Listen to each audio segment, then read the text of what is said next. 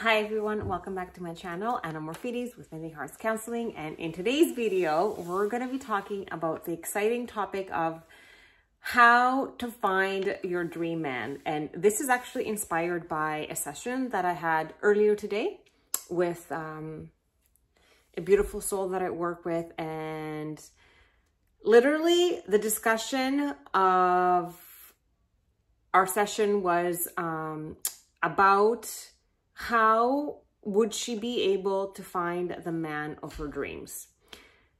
So my take and my understanding is the man of your dreams is actually a reflection of you, which is a great thing because it also gives you the power to be able to cultivate that. So it's not about finding someone else that will give you whatever it is that you feel that you need to receive as a person or you want to experience from someone. It is more about how are you going to create that woman of your dreams inside yourself, so then that can be your predominant vibration, so then you can bring in someone who will be a reflection of this beautiful work that you are doing on yourself. Because the world is a mirror. Our relationships are a mirror, especially the ones of the romantic kind. They are a mirror to what we think and what we feel about ourselves. I always say this about what Matthew Hussey says. We don't necessarily date, or he doesn't even say necessarily. He just says we don't date who we want, we date who we are. And I truly 1000% believe this to be true and have also experienced this myself and with people that I work with and through my schooling and every book that I've read. The way that we think and feel about ourselves, where our self-concept is, where our self-confidence lies, where your core beliefs are, this will always be reflected back to you in your romantic relationship. So that way it becomes, instead of thinking about it as being like challenging or it's not working or why is it not working, it's amazing to look at it from the angle of, okay, this is how I'm thinking and feeling in my relationship.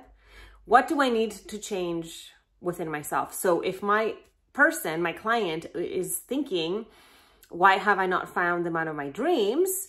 That is exactly where I would want to direct her, is how to become the woman of her dreams herself. So then my next question would be, and was, so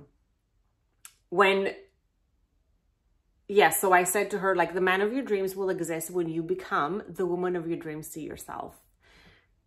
Right? So then I asked her, what is it that she is seeking more of?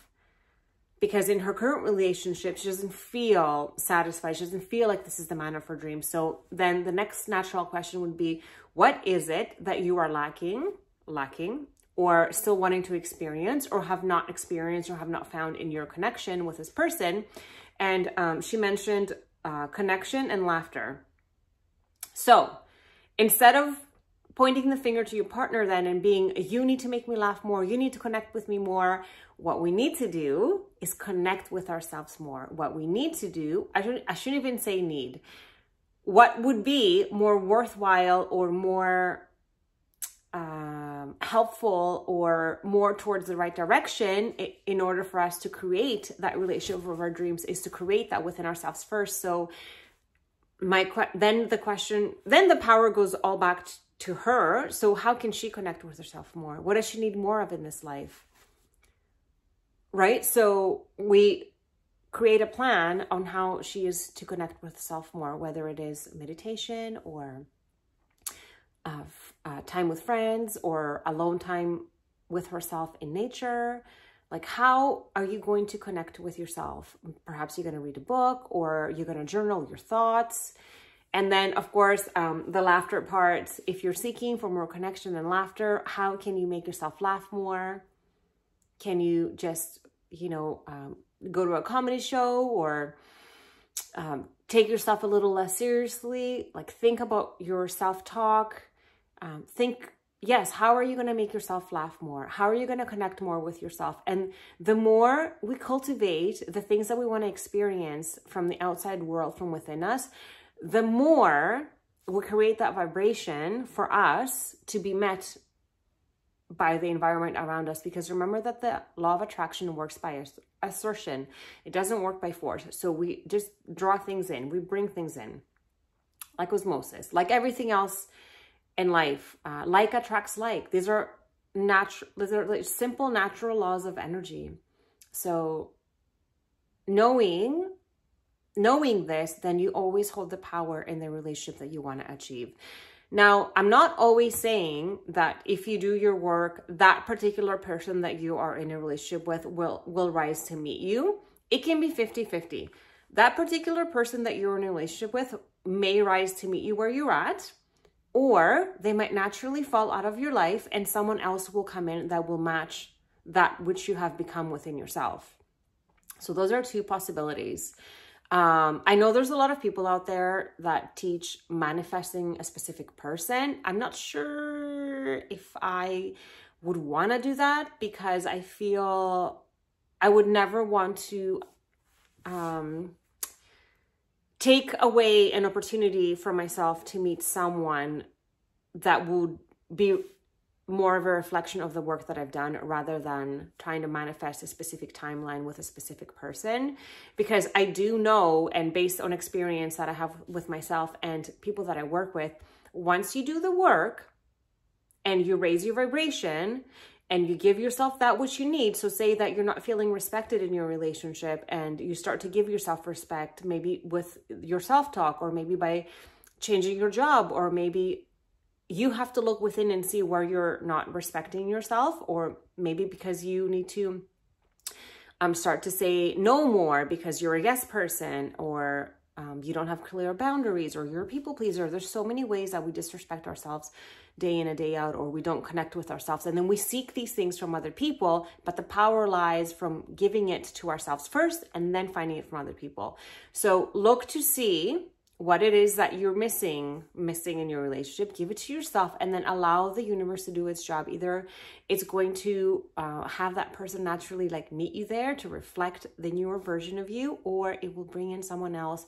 And I know that sometimes letting go of what is not serving, or when that naturally just falls away, it will feel scary, because that space that we are creating for the something else, that empty space is not known, and it's uncomfortable.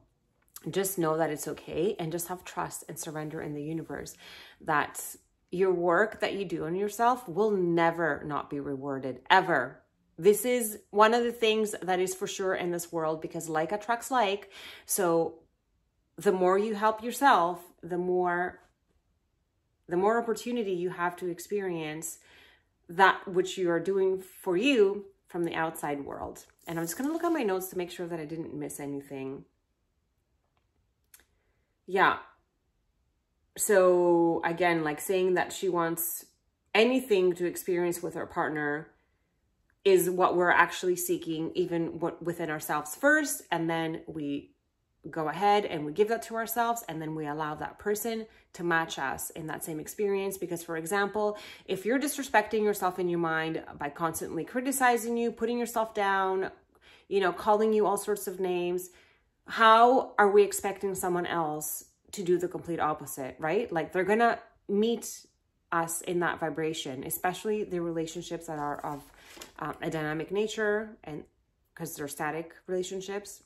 And then there's dynamic relationships that really propel us to our ultimate self-growth. So yeah, just remember that the lacks in our relationship just show us where we are essentially leaking energy from within ourselves. We're giving our power away, or we're not necessarily conscious, because 95% of our programming, right? I actually heard this amazing little piece of video on YouTube today. And yes, it was a great reminder that after the age of 30,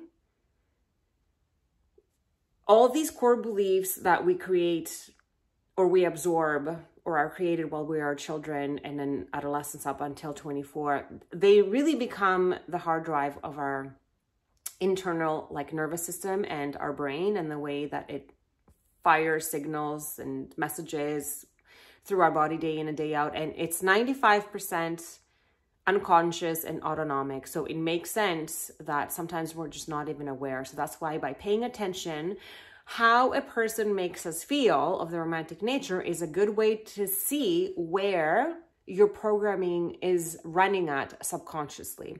So don't look at it as a bad thing, just look at it as a good thing. A relationship will always be the conscious way of looking what is going on in your subconscious mind and what your hard drive is firing off day in and day out to your body automatically. I hope this video made sense. Remember, you are the person of your dreams, and just work on you and allow that energy to match you. If you liked anything about this video, give it a thumbs up. If you haven't subscribed already, please do so. And if you have any questions, comments, concerns, any topics you want me to talk about, I would love to do that for you. And I will see you next time. Much love and gratitude always.